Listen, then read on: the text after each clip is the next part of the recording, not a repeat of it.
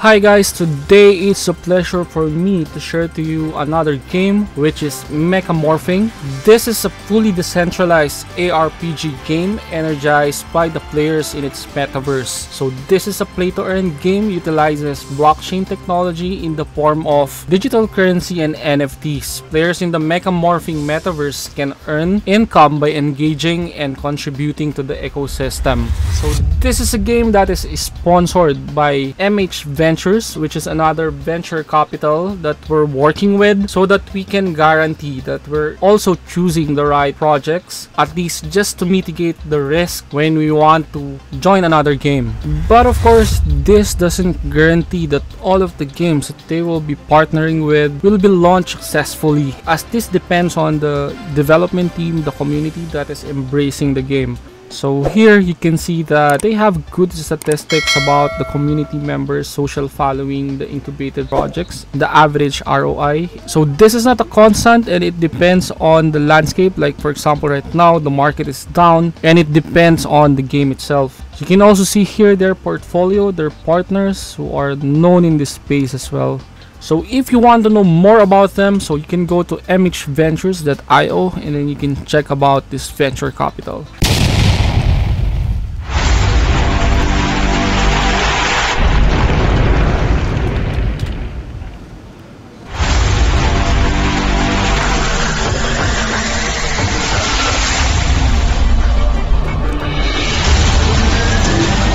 Right now, we are witnessing the game trailer of this Mecha Morphing, which is an action role-playing game.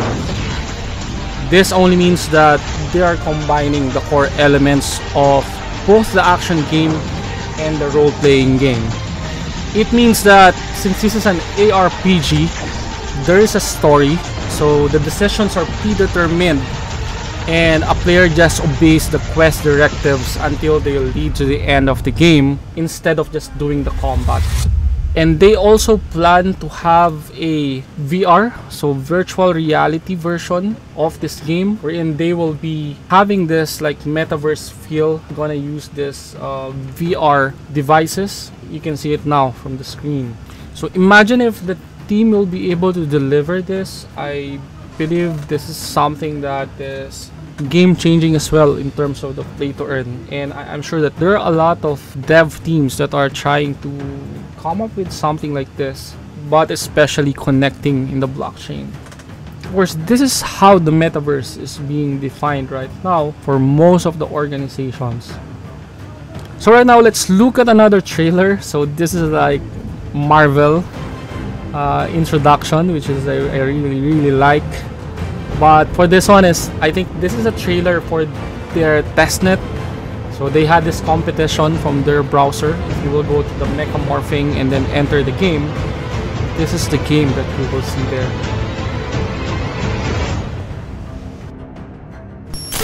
So very much like the video game where you are doing combat with other characters.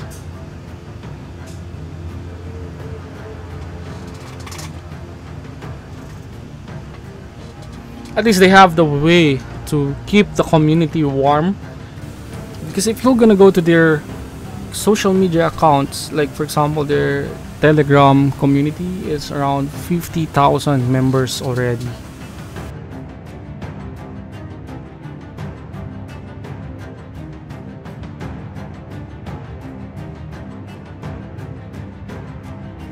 Okay guys, before we go to the pitch deck and the white paper, this is their website. On the upper right, you can see here the enter game. So this is related to the browser game that they had as a competition for the community, which is not available anymore. And then this is the market. Somehow it's also going to the game that they had before. And then the white paper, so this is where we can see more details about the game. And then we can see here some of the information that are important at the high level about the game, but we will go through them in the white paper and the pitch deck later on.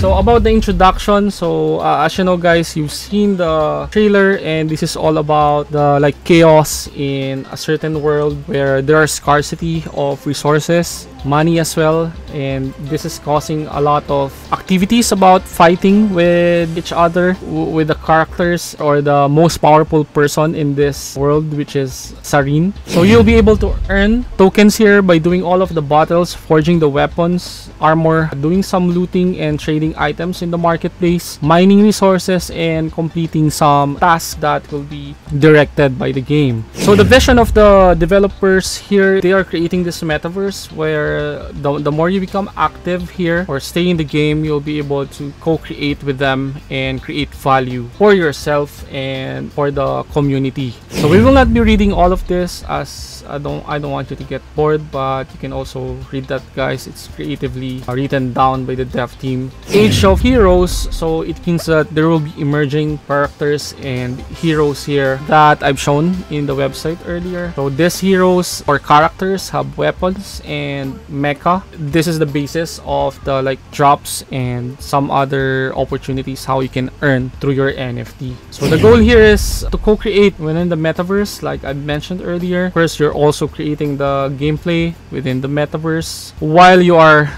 getting entertained within the game. So how you can earn here is that you will have a weapon NFT. I believe you can also forge, and then the mecha is defining like what will be the drops that you can get within the game, and it depends on your performance and the stats in the battle, and depending on your character as well. Same with the other NFT games. There's a PvE here. There's stamina points that is dictating whether you can last within the game. There are also different levels. As mentioned, this is an ARPG where you're really going through quests and fighting a different monsters. In every level there are different monsters and different waves. The rewards or the potential outcomes or drops out of the games are character experience, the tokens, the materials, and the NFT. Same with the other games that we've tried. So here they have this skill-based player and versus player, so you can challenge the opponents to a duel, probably like the Run Online or other games that you played before, where you can test your skills with the other players. And then what is good here is you can also bet in these events. Like you can watch as a spectator and see like who will win in this match, and then percentage of the pot will be the prize for the winning warriors.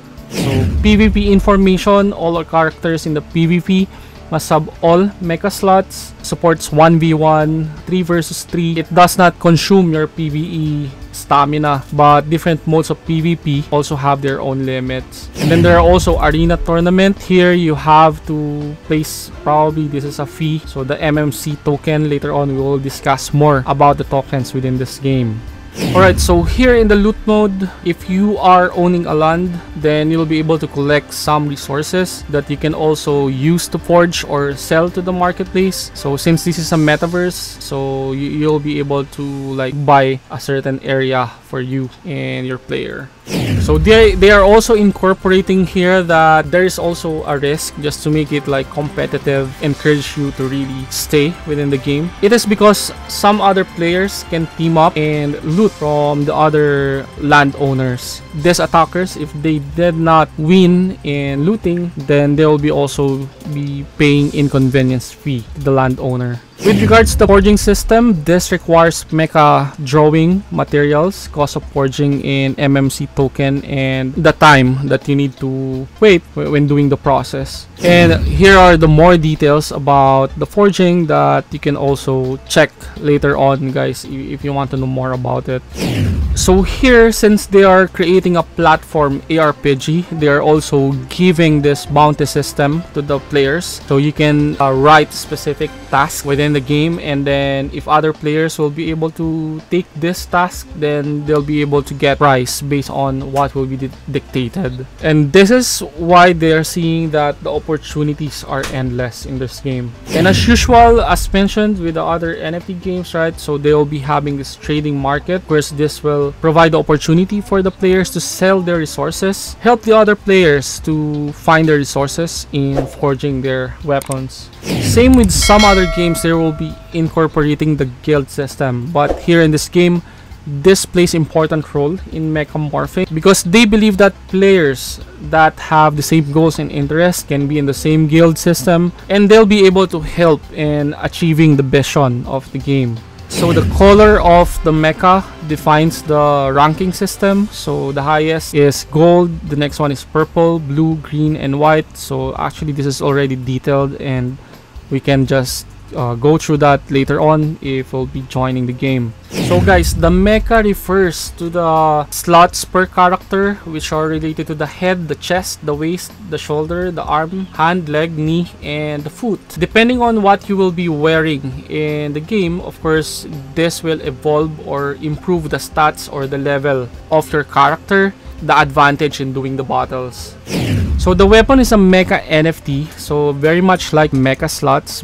This will allow the character to have specialized weapons to optimize the specific character classes, but they will be wearable for all of the characters, and you can get this by buying the mystery weapon boxes. You can get some drops from the battles, tournaments, loots, events, or buying them from the market. So there will be characters, class settings, so there will be melee, range attack, tank, assistance, and superhero. And as mentioned earlier, so there will be lands in this game. This will be launched around March, and it could be town cities, suburban, farmland, buried mine, desert oasis, wasted factory, broken laboratory, ruins, and civil museum. And when it comes to the token economics, so this will be adopting a dual token system. So they will have a governance token, which is the MAPE, and then the utility currency circulating in the game will be the MMC.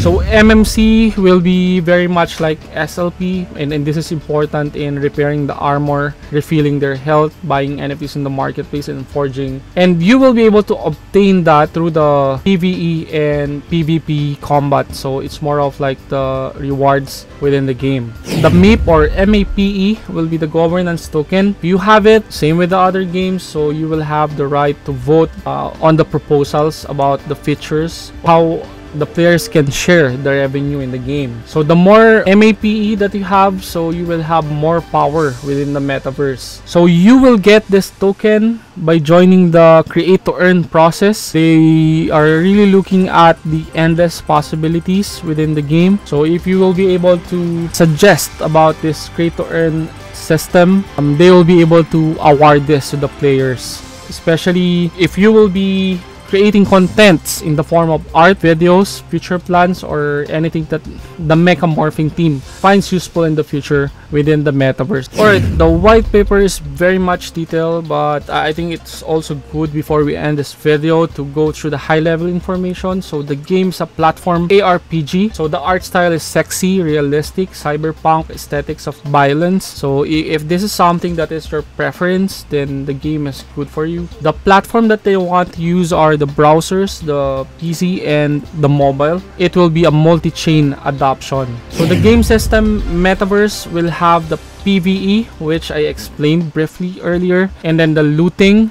which we have also discussed, the arena, the bounty system as well. They will also have the land where you can earn the resources you can use in forging, trading, source of revenue when you sell that in the marketplace. They'll also have forging in order to improve the skills if you want to have the legendary items. NFTs are the weapon, the mecha, and the character itself, the mystery stone, and the workshop and the land. The complex strategy is that they are really envisioning multiple growth paths where they have this create to earn system as well within the game. The long-term engagement where they want the players to be active within the game. The better economic management where they look at a lot of game mechanisms and activities within. I think what we're only missing here is more information about the burning mechanisms, because we only see about the game itself and the activities within. So this is the perpetual playability. So game assets are shared, all different mini games, one universal token, so it will be MMC, and enough content and depth to play 24/7. These are all of the features that will require the MMC token. The roadmap, so I think there are some changes here. So what I've heard is that instead of having the main game launch this February 2022, it will happen this coming March, and they will have their land NFT sale this March as well. They've completed the testnet launch, which is the browser game. It became the internal competition within the project. And then the other features that we've discussed earlier are here, plotted here. So we know how complex the project is. We know how challenging to have a VR system in this metaverse. So make sure that you also do your own research if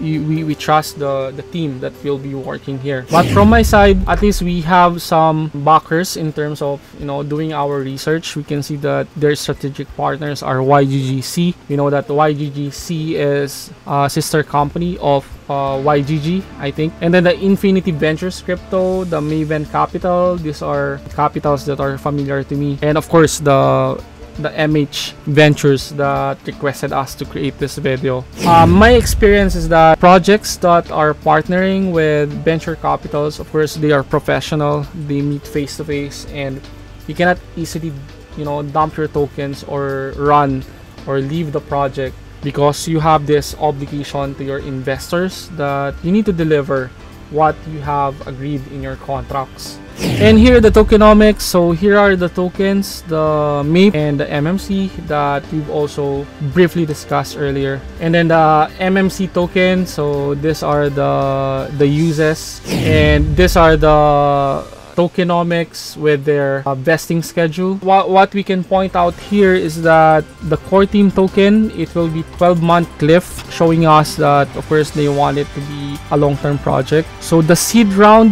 0% on TGE, and then 3-month cliff, but they will start to get their budget after the 3 months cliff. And then if they have any allocation for the strategic round and private round, they will get some budget for during the TGE.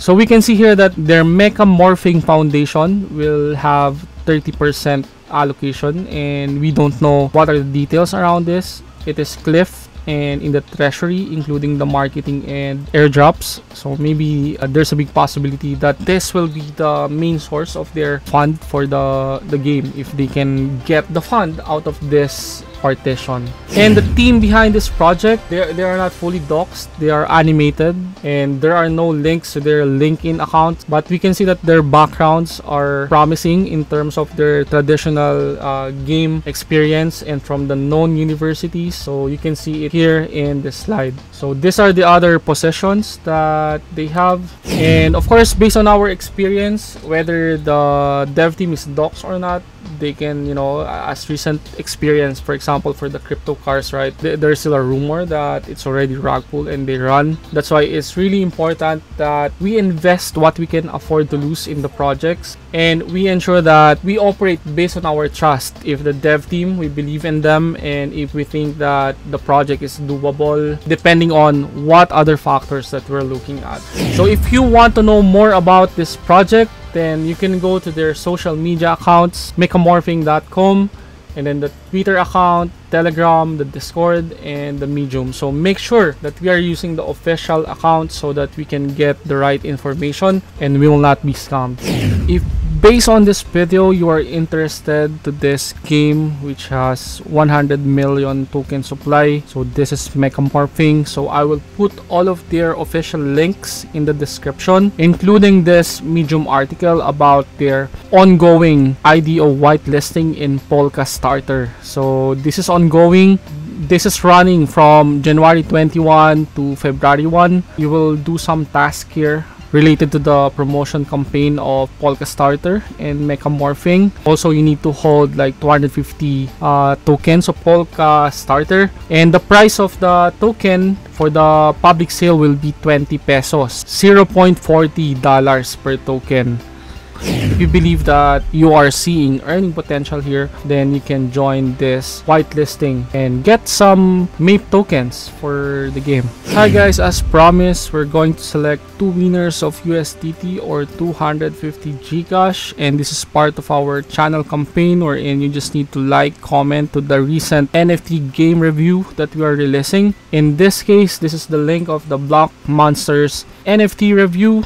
And since the video is already long, so I've already prepared it here, removing the duplicate user and the replies, and getting the YouTube comments. So we have 27 participants, so this is a lot compared to other videos, so thank you guys for the support. So let's pick the winner. Our first winner is Junjun Pinka, so he mentioned nice, so congrats again. I think this is your second time to win that.